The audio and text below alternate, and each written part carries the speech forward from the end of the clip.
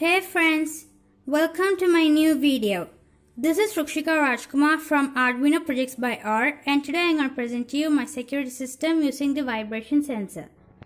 In this project you'll be needing an Arduino Nano, an LED, a vibration sensor module, an RF 433 MHz transmitter module, Arduino Uno, RF 433 MHz receiver module, 16x2 LED with I2C interface, and a solderless breadboard as well. In this project I have made a transmitter circuit as well as my receiver circuit. Now let me explain you how this works.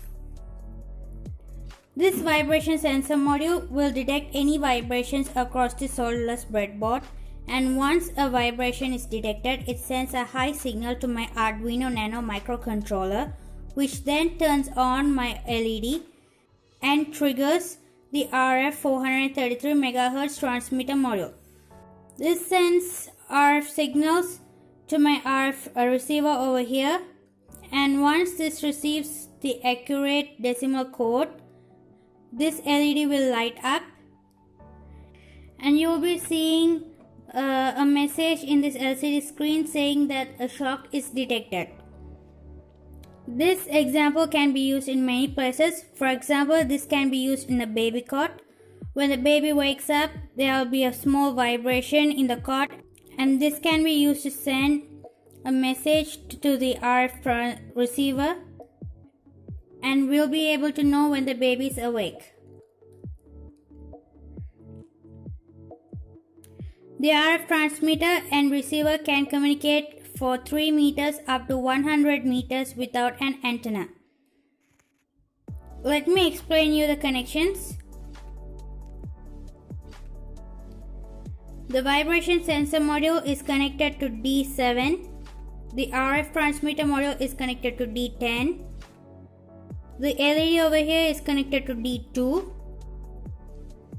This LED is connected to D12. The RF receiver module is connected to D2.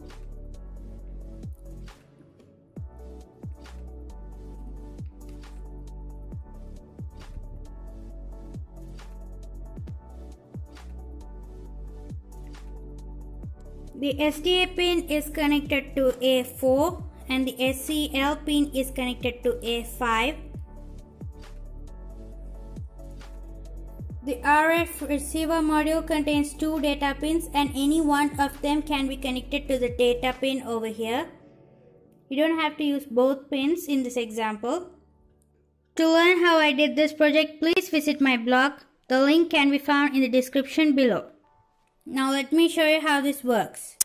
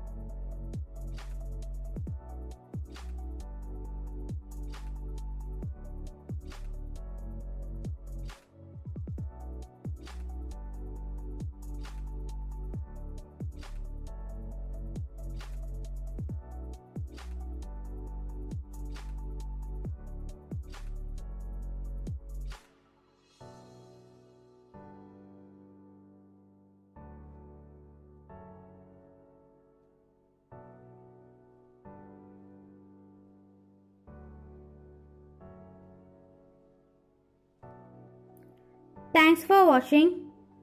Subscribe to my YouTube channel and follow my blog to stay updated with my latest projects and tutorials.